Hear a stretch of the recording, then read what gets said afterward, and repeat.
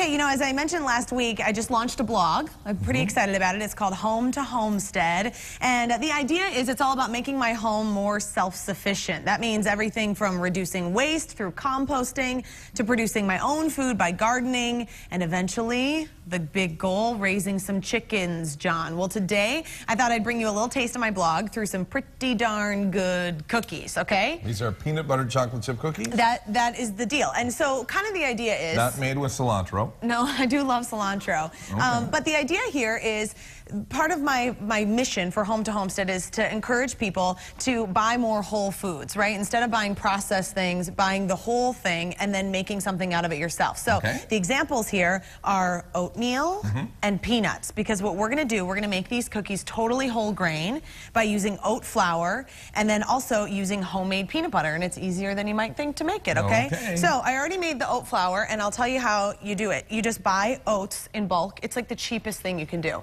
Buy oats in bulk and then blitz it up in your food processor or your blender.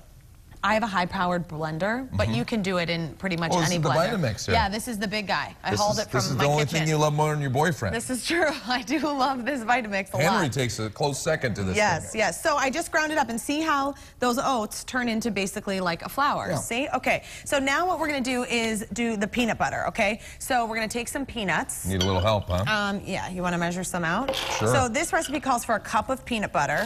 So I do like usually a cup and a half or 2 cups of peanuts. And then whatever you have left over, you just end up using. Blender right up. Okay, let's take it easy. Let's take it easy here. Put the lid on. Okay. And then, and again, you can do this in your food processor if you don't have a Vitamix, so most people have that. So you turn that up onto high. Okay. That's good. And then just start her up. Push that. Oh, yeah. Do it. Just leave it. Now see how that's going to grind up and grind up? And with this guy, whoa. You can take this stick. Okay, so what's going to happen eventually, you can see how the bottom is already turning into nut butter. You can do this with any kind of nut. You can do this with almonds, cashews, anything, and you just turn it into peanut butter, okay? So I already have some going. That's nuts. I already have some going in the mixer over here. This is 1 stick of butter and the peanut butter that I already have ready to go. Sounds healthy. Sounds pretty good. And then we're going to add in the sugar, because you whip that until it's all creamy and nice here. And I've been adding in some brown sugar and some regular white sugar. So that is going to mix away. So we got sugar and we got butter. Yeah. I'm not saying this is like the healthiest thing and that you want to eat these breakfast, lunch, and dinner, but if you can swap out some of the refined grains for whole grains, you're going to add a lot of fiber. It's going to keep you a little bit fuller, and then you have peanut butter that doesn't have tons of chemicals in it. Everything is like just a pure good ingredient. Okay. Does that make sense? Yeah.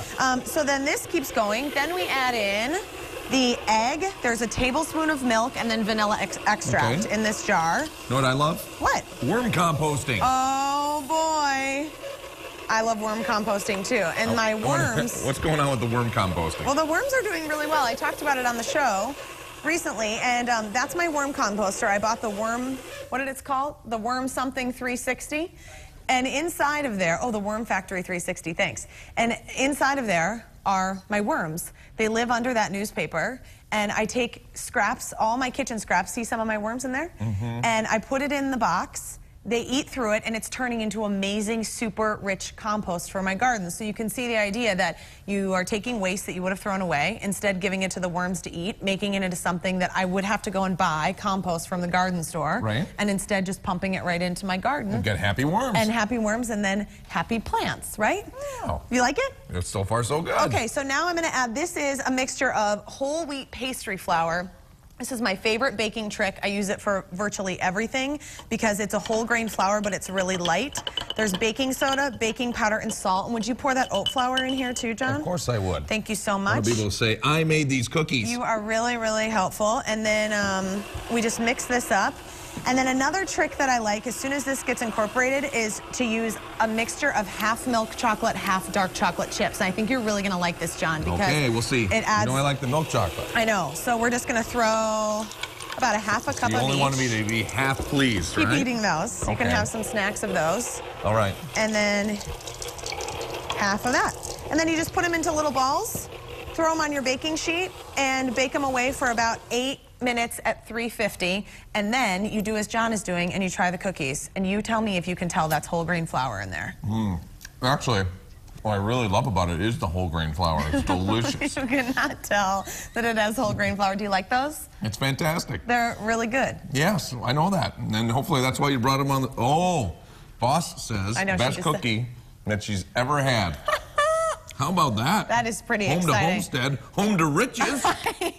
Yes. Yeah, so this is an example of a small thing. You don't have to go crazy and worm compost right away if you're not ready for it, but just buying things in their whole form and then making it at home is really fun for kids and a great way to get some whole foods in you. So we have a link to Elizabeth's blog, Home to Homestead, on our website, and then you can get this recipe there as well. You can take it as your own, and you can make a lot of money by selling it to somebody else and call it the best cookie our boss has ever had. So you go to TwinCitiesLive.com, click on food.